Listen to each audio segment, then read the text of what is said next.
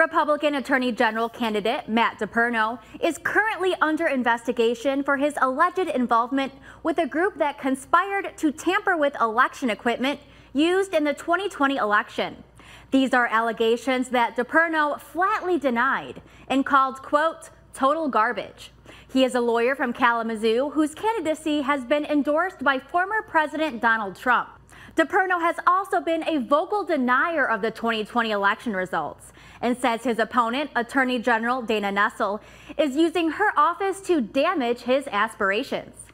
An investigation into the incident has been underway through the Michigan State Police and the AG's office. Over the weekend, Nessel requested a special prosecutor take over the investigation since her and DePerno are running against each other.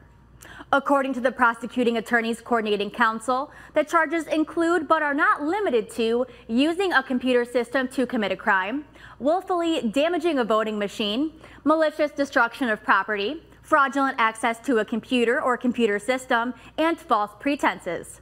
Neither Nessel and her office nor the Michigan Secretary of State are able to comment on the investigation. We will continue to follow the story as it unfolds. Following the sudden departure of former Grand Ledge Public School Superintendent Dr. Marcus Davenport, the school board has officially appointed a new superintendent. Monday night, the board voted to name Dr. Bill Barnes as the new superintendent. The president of the Board of Education announced back on July 28th that Dr. Davenport was seeking immediate resignation due to unforeseen health issues.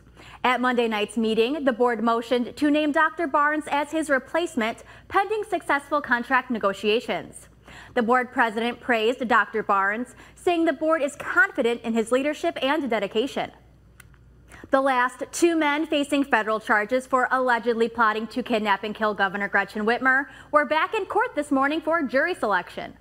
Adam Fox and Barry Croft are back on trial after their previous jury failed to reach a verdict on any of the charges brought against them. The result in April was a blow to federal prosecutors. They had set out to show that extremists were committed to snatching Whitmer and causing chaos close to the election between Joe Biden and then President Donald Trump.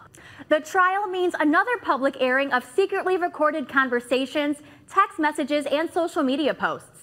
Defense attorneys will argue that Fox and Croft were shielded by the First Amendment when they expressed malicious opinions and were entrapped every step of the way by agents.